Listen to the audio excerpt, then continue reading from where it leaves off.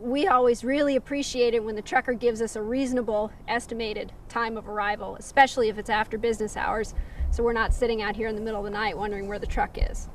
Once they actually get here, to us it's very important that they load up, they back up very squarely to the chute, so that there's not a V in between the back of the truck door and the loading chute for the animals to get their feet caught in. Want those cattle to go on calmly.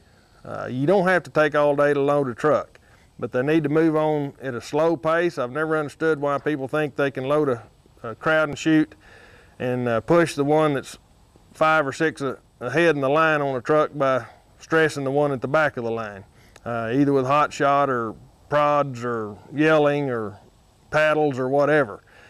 You have to establish flow and allow those cattle to go on the truck easily.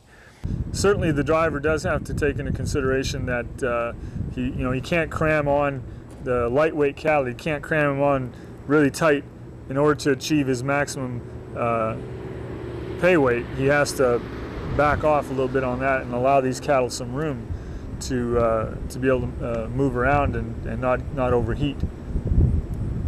Particularly in hot weather, overloading a trailer is very detrimental to those calves.